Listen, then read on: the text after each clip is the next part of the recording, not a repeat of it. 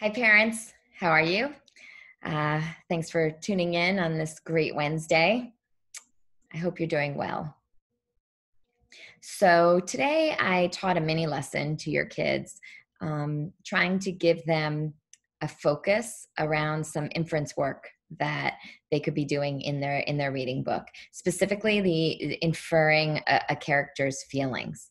So with that, I went back to the book that I shared, which I will do. Like, that is one of the things that happens in the classroom, is that you have this book, the kids are familiar with it, and then we can really go back and we can really dig in and kind of see like what exactly what strategies can I use to get to a deeper place in my thinking. And once I have the book under my belt, I can go back and really kind of think about that. So that's why we went back to Last Kiss from yesterday. So the other thing that we did was I really tried to show them. I really tried to show them how to think about the actions, the words that, and pay close attention to those to kind of figure out what might they be feeling, and thinking first about, is it an up feeling or a down feeling, and does it feel like it's a high energy or a low energy feeling, and then jotting and then once you figure that out in that quadrant, then trying to find those exact words to really show it. And then I showed them how to create some writing, some jotting around that. And it's not I think Post-its are fantastic for kids that are reading in, second grade and above in novels. And one of the things I love about Post-its is I love that you can put them right in the book.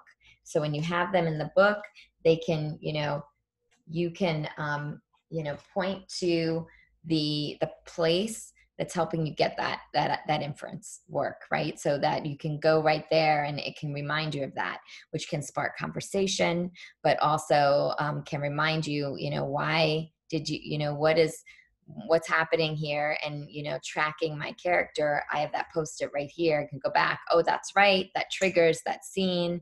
That's why Ralph is feeling this way, and that you're sort of accumulating these post-its. So it can be nice to have, like, sometimes I tell kids, I mean, we don't want kids to have a ton of writing. We want them to be reading. But we know that writing and talking, the whole purpose of writing, parents, for kids to write and jot, is to help them see the deeper layers in the text.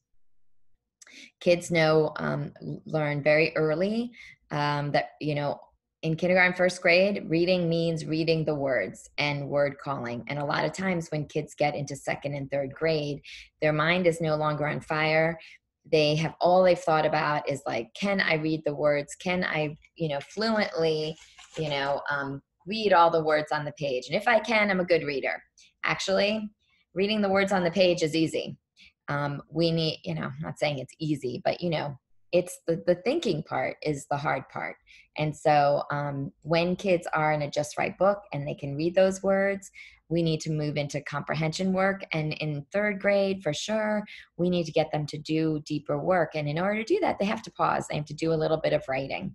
And so I often recommend maybe 2 post-its per chapter can be like a stop sign for you to do some jotting. This jotting was quite long, quite nuanced. This is a more of a fourth grade. If you have a fourth grade or fifth grade grader, you can think a little bit about the books are getting harder, so the characters have more complex, probably, feelings around them. But for second and third grade, a feeling is great. And why maybe you think that some evidence from the text that supports that feeling.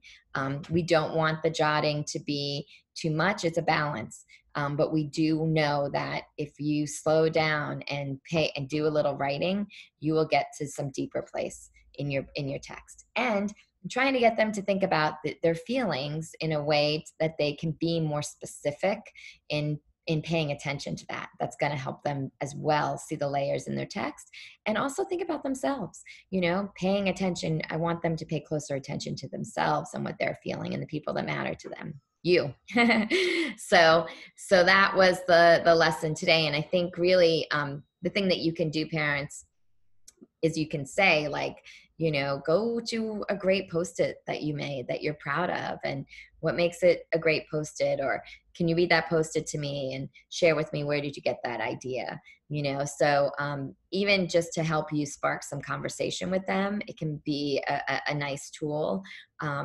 And so, but I am definitely one that we don't want the writing to take away from the reading. So post-its are small, um, but it pauses you. It forces you to pause, and that could be really helpful.